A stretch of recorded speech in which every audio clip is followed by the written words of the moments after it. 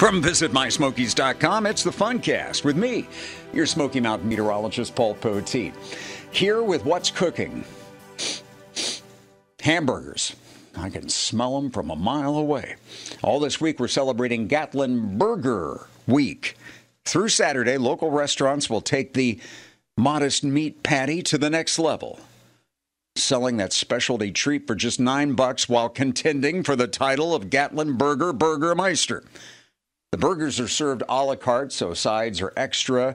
Not all burgers at a given restaurant are on the menu for this. Just the featured burgers on your passport, which you can download from your phone. Search your app store for Gatlinburger. Get the app and you can win prizes. Of course, you can simply type Gatlinburger in the search box on visitmysmokies.com to get more information.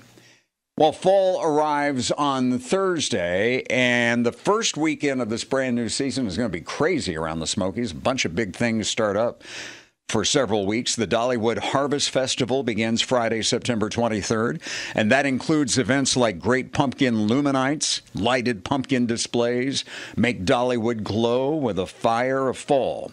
This year, there's this large crop of sunflowers that have sprouted in Wildwood Grove. And there's also a massive glowing 40-foot-tall pumpkin tree to see. Friday is also the first day of Oktoberfest at Gatlinburg, the annual celebration of Bavarian-style food, drink, and music. Also starting on Friday, it's autumn at Anarchista, and it features special daily live music, autumn-themed dining and drink specials, and enhanced nighttime lighting. Friday is also the start of the weekend-long Townsend Fall Heritage Festival as the foothills of the Smokies come to life with bluegrass music, arts and crafts, great food at the Townsend Visitor Center. Speaking of bluegrass, the Pigeon Forge Bluegrass Festival is Saturday, September 24th at 6 p.m. in the LeConte Center. The doors open at 5, and behind those doors, an all-star lineup with some of the nation's top bluegrass talents. Look at these temperatures this week. Toasty still, even though we're in the final days of summer.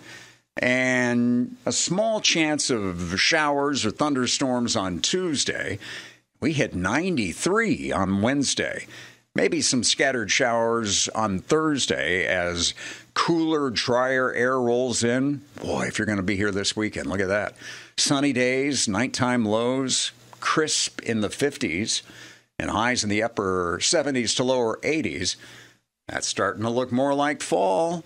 Have you booked that cabin yet? They're running out of time. Make sure that you come to our website and click from the main menu, click Stay when you're at visitmysmokies.com.